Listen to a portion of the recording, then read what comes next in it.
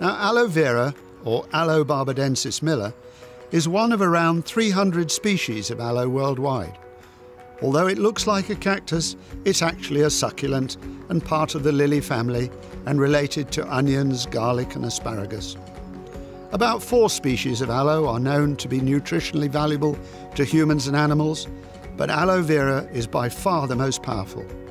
The name vera is derived from the word true.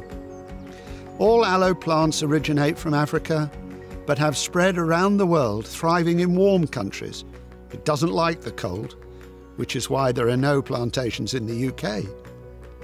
Increasingly popular as a modern health and skincare ingredient in the UK, aloe vera has actually been prized for its benefits for thousands of years.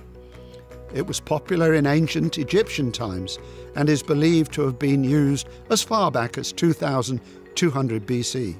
Legend has it that Aristotle advised Alexander the Great to conquer the island of Socotra to acquire its famed aloe supplies to treat his wounded soldiers. And another legend tells us that Queen Cleopatra used aloe to keep her skin soft and beautiful.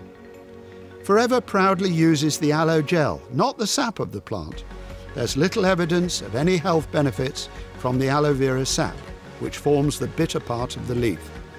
The inner gel from the leaf is thought to be the most beneficial part of the plant, and so products should maximize the content of aloe vera gel to provide the greatest benefits.